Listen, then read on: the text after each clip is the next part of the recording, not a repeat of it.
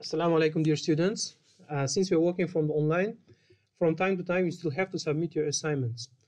So today I'm going to teach you how to convert your handwritten assignments into the PDF format. So for this one, we need a special app called the Adobe Scan. So this Adobe Scan is a mobile application available for Android or the iOS. So all you have to do, let me show you, you have to go to the market, right? In my case, I'm using Android market, and search for the Adobe Scan. And this is the app that we are looking for. As you can see, the Adobe Scan PDF scanner. I already installed the app. You have to go through the installation procedure and then just click the app. So when you open the app for the first time, you have to go through the login procedure. I already log in. I'm already using the app. So when I open the app, I just go directly to the scanning mode. So as you can see, sorry, one more time. So when I open the app, it's already in a scan mode. So all I have to do, I just point the camera towards my notes, right? And click the camera button. Okay. So when you click the camera button, you can see this blue frame. So this frame is actually the frame of the scan region, right?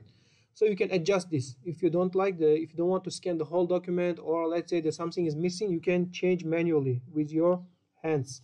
Okay, so you can adjust this blue region. As you can see, I'm adjusting it right now. Okay, if you think something is missing, you can adjust it manually. Or you can just click the retake button here. You can just click the retake button and try to scan the image again. Otherwise, you just click the continue. Okay, so let's go to the next page. Instead of clicking the button here, you can just wait. So if you just wait enough, the Adobe will capture the region automatically. Okay, so right now I didn't click anything and it scanned automatically. But as you can see, there are some extra here. For example, on the left side, I have some binders. So I don't need this one in my document.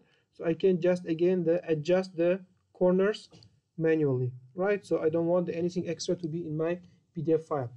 Okay, so I just click the continue, go to the next page, right? So for example, this is my next page. I just point towards the document and click the camera button again. So if I click the camera button, okay, let's wait for the result.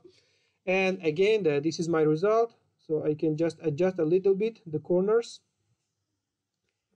Okay, so the useful tip for this one is actually to scan your documents on a black background. So if you have the white paper, try to use the dark background. In this case, the scan result will be much more clear. But otherwise, it's okay. You can adjust manually as I did right now. So I just click the continue button. And when I click, now you can see on the corner, at the bottom corner, you can see the number of pages I already scanned. So I just click this file. I just click this button on the corner. Okay, 1 second. And you can see my document, right? So this is the PDF document that we scan right now. So you can go through the pages.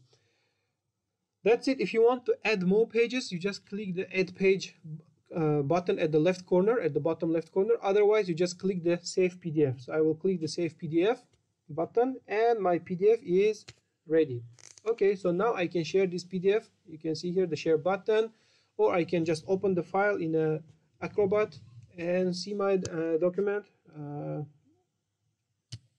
Okay, yeah, so this is my scanned pages, my assignment.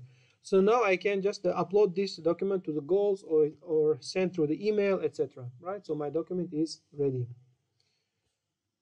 Okay, thank you everyone for your attention and see you inshallah in the future.